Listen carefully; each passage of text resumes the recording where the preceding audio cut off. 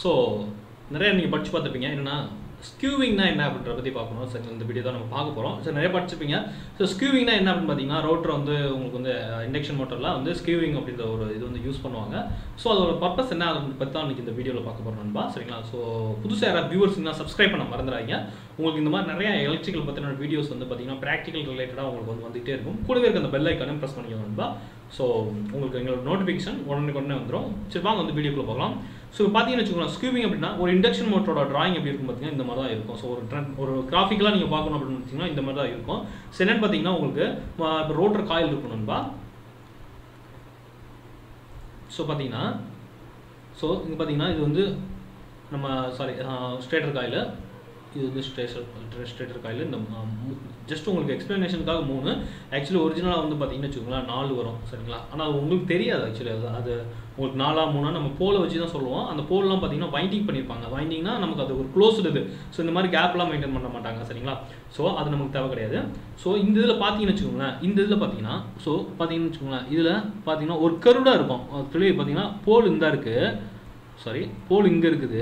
ஆனால் இது வந்து பார்த்தீங்கன்னா சம் ஆங்கிள் வந்து பார்த்தீங்கன்னா ஒரு கிராஸாக இருக்கும். இதை தான் என்னன்னு சொல்லுவாங்கன்னா skewing அப்படின்னு சொல்லுவாங்க. சரிங்களா? ஸோ பார்த்தீங்கன்னா ஒரு ரொட்டேஷன் ஆகும்போது நல்லாவே தெரியும் பாருங்களேன்.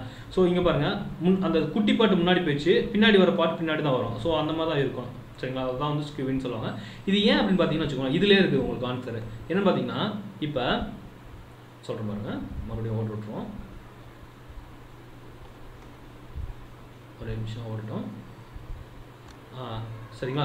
ஸோ இந்த ஆங்கிள் உங்களுக்கு நல்லா தெளிவாக இருக்குன்னு நினைக்கிறேன். ஸோ இந்த பாட்டுக்கும் உள்ள ஆங்கிள் வந்து ரொம்ப அதிகமாக இருக்குது. கரெக்டாக? ஸோ ஏன் அப்படின்னு பார்த்தீங்கன்னா இப்போ ரோட்டரோடைய மேக்னெட் எப்படி இருக்கும் பார்த்தீங்கன்னா இந்த மாதிரி தான் இருக்கும். ஸோ இந்த மாதிரி தான் கிராஸாக தான் இப்போ நம்ம பண்ணி வச்சுருக்கோம். ஏன் பண்ணி வச்சுருக்கோம்னா பாருங்கள், இந்த பார்ட் வந்து உங்களுக்கு வந்து முன்னாடியே ரீச் ஆயிடுச்சு. அதாவது ஒரு ஸ்டேட்டர் காயிலில் உள்ள மேக்னெட்டில் இது ரீச் ஆயிடுச்சு. ஸோ இது வந்து அதுக்கடுத்து தான் ரீச் ஆகுது. ஏன் அப்படின்னு பார்த்தீங்கன்னா மேக்னெட்டிக் லாக் வந்து குறைக்கிறதுக்காக. ஸோ சப்போஸ் இது வந்து இந்த மாதிரி இதே பொசிஷனில் இருந்துச்சு அப்படின்னு பார்த்தீங்கன்னா ஸ்ட்ரேட்டரும் என்ன இருக்கும் பார்த்தீங்கன்னா அதே ஸ்ட்ரெயிட் பொசிஷனில் தான் இருக்கும். ஸோ அது என்னென்னு பார்த்தீங்கன்னா ஸ்ட்ரேட்டரோட மேக்னெட்டும் ரோட்டரோட மேக்னெட்டும் லாக் ஆகிட்டோம். ஸோ அந்த லாக்கை வந்து குறைக்கிறதுக்காக மட்டும்தான் வந்து இந்த skewing பண்ணியிருக்காங்க. ஸோ இந்த பார்த்தீங்கன்னா இப்போ ஒரு லாக் வந்து வெளியே போயிடும், இன்னொரு லாக் வந்து இன்னொரு ரெண்டு வந்து உள்ளே வரும். ஸோ இந்த மாதிரி பண்ணுறதுனால தான் இண்டக்ஷன் மோட்டர் வந்து ரொட்டேஷன் ஆகிட்டே இருக்குது. ஸோ இதை வந்து நம்ம வந்து கண்டினியூஸ் பண்ணணும் அப்படின்றதுக்காக தான் இந்த மாதிரி எல்லாத்துலேயும் வந்து இந்த ஆங்கிள் வந்து பண்ணியிருப்பாங்க. இப்படி தான் இருக்கும் நண்பா ரோட்டரு. உங்களுக்கு வந்து ரோட்டரோட ரியல் ஃபோட்டோ உங்களுக்கு காட்டுறேன் பாருங்க. ஸோ இந்த இருக்குல்ல, இதுதான் வந்து ரோட்டரோட ரியல் ஃபோட்டோ. ஸோ இப்படி தான் இருக்கும். ஆல்ரெடி என்னோட வெப்சைட்டில் இருக்கு நண்பா, நீங்கள் வேணால் போய் பார்த்துக்கலாம். சரிங்களா?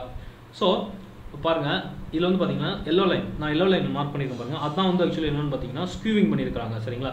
ரெட் லைன் வந்து ஒரிஜினலாக இருக்க வேண்டிய லைன். ஸோ எல்லோ லைன் வந்து நம்ம வந்து ஸ்கியூ பண்ண லைன். ஸோ இந்த மாதிரி தான் வந்து என்னன்னு பார்த்தீங்கன்னா ஒரு ரோட்டர் இருக்கும். ஆனால் ஸ்டேட்டரில் காயில் பார்த்தீங்கன்னு வச்சுக்கோங்களேன் அப்படியே ஸ்ட்ரெயிட்டாக இருக்கும். இது வந்து ஒரு சீமென்ஸ் நம்ம வந்து சார்லஸ் அப்படின்ற ஒரு மோட்டர் தான். ஸோ இந்த மாதிரி ஸ்ட்ரெயிட்டாக இருக்கணும்பா. ஸோ இந்த காரணத்துக்கு தான் ஸ்கியூ பண்ணுறாங்க. என்னன்னா மேக்னெட்டிக் லாக்கை வந்து குறைக்கிறதுக்காக. உங்களுக்கு வந்து அப்போ குறைச்சாதான் வந்து என்னன்னு பார்த்தீங்கன்னா நமக்கு வந்து மெக்கானிக்கல் டார்க் வந்து அதிகமாக கிடைக்கும். இல்லைனா அது எல்லாமே வந்து என்னன்னு பார்த்தீங்கன்னா இப்போ மேக்னெட் ஒட்டிக்கிற மாதிரி அந்த மாதிரி வந்து நமக்கு வந்து அந்த மாதிரி ஒட்டிச்சுன்னா நமக்கு வந்து அவுட்புட் பவரே கிடைக்காது. மெக்கானிக்கல் பவர் நமக்கு என்ன பம்பையோ இதோ சுற்றினா தான் நமக்கு வந்து அவுட்புட்டு.